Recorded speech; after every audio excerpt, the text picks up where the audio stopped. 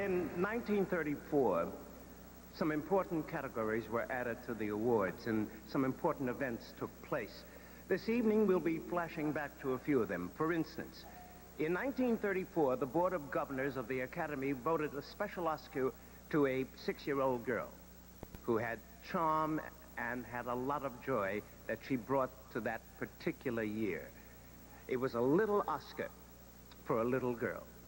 But if the Academy had known the impact she was to have the next few years, they would have given that gold statue a mile high. I'm presenting all right, baby, take a bow.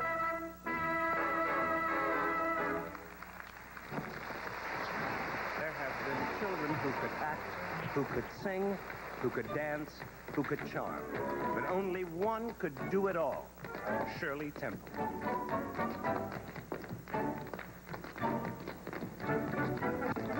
On the good ship, lollipop, it's a sweet trip to a candy shop where bonbons play. On the sunny beach of Peppermint Bay. Lemonade. All through the 1930s, Shirley Temple was everybody's favorite little girl. She was a tonic for the Depression and an absolute bonanza for 20th Century Fox. I love a military man. I love a military nurse.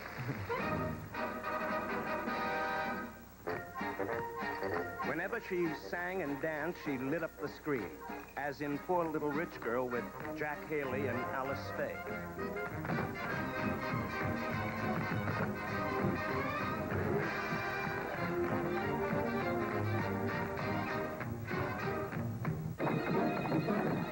In Captain January, Shirley's dancing partner was Buddy Epson.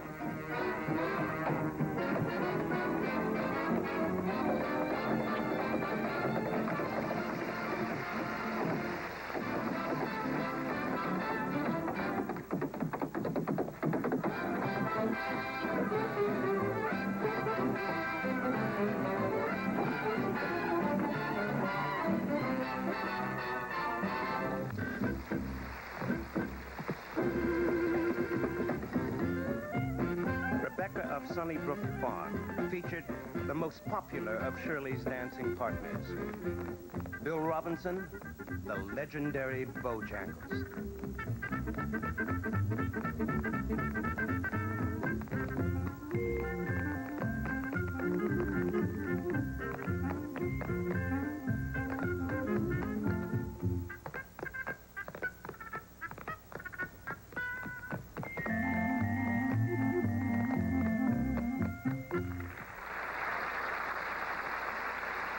The Academy Awards 1934, Shirley was voted a special Oscar for all the pleasure she brought to moviegoers that year.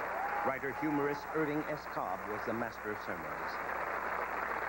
Thank you very much, Mr. Cobb. Mommy, can I go home now?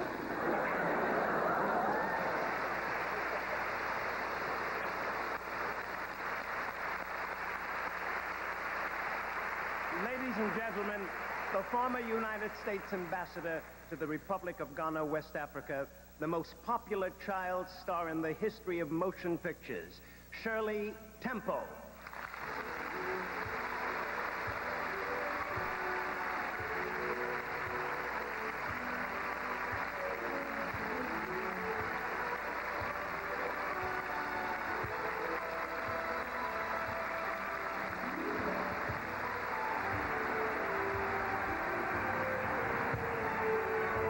Certainly not very big for a 50-year-old, is it? Oh, well. Jack Haley, Alice Faye, Buddy Epson, Bill Robinson, what good friends. Bill Robinson was the first to let me know that black is beautiful. My husband for 34 years, Charlie Black, has also let me know that black is beautiful. When I received my special Oscar, The awards banquet was held at the Biltmore Hotel. The crystal and the silver were sparkling. Everyone was elegantly dressed. I was the only one in a short skirt. Jean Harlow was in long white crepe and furs. Actors Clark Gable, William Powell, and Ronald Colman all sported their mustaches. I was bored. I wasn't hungry. I collected crumbs from hard bread rolls and made symmetrical little piles. When Irvin S. Cobb called my name, I was truly surprised. And when I returned to the table, I set the Oscar down among the breadcrumbs and inspected it carefully. Mother, did I get this for my acting? No, she said. You got it for making the most movies in 1934.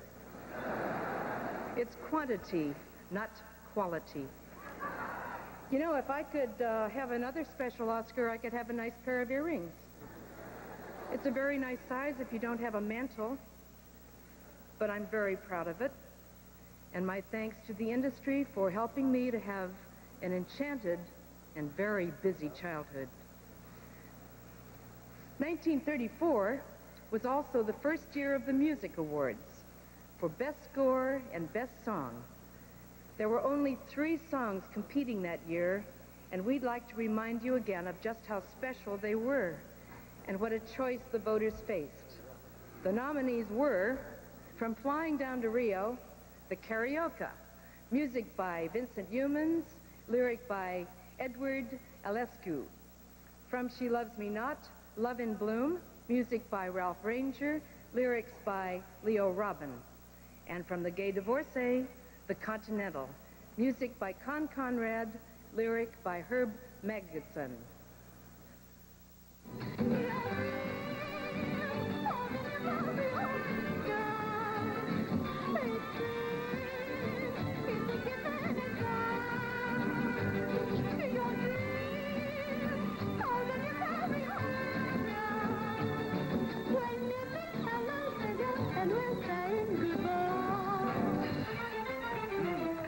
Let's try a little of that, babe.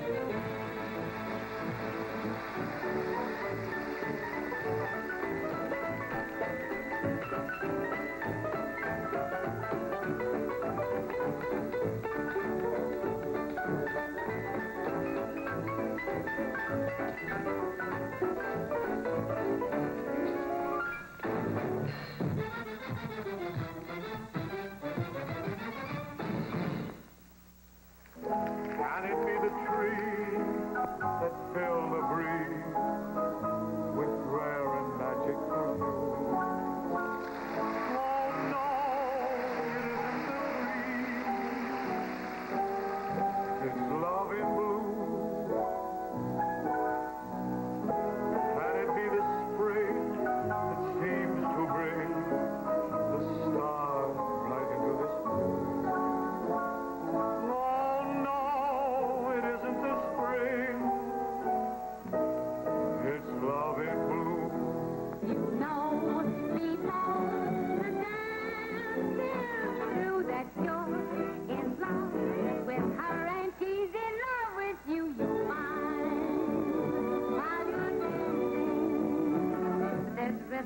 In your heart, stole a certain rhythm that you can't control. The Continental.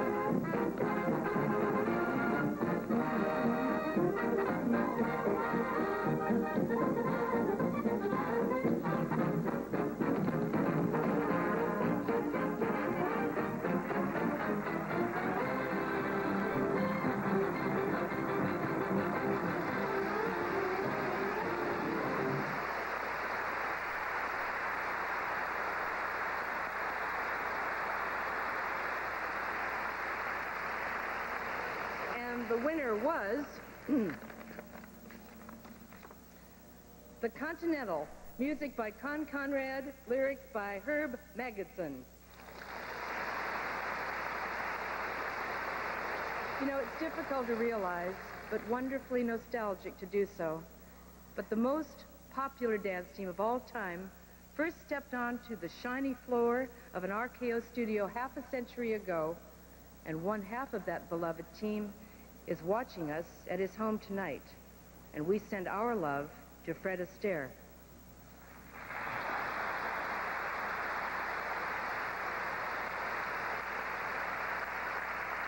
Here in the audience is his co-star of those wonderful years of movie magic, Ginger Rogers.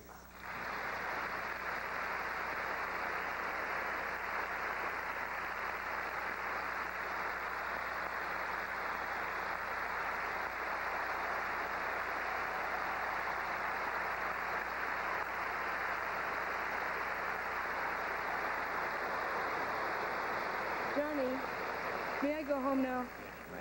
Ladies and gentlemen, Shirley Temple Black.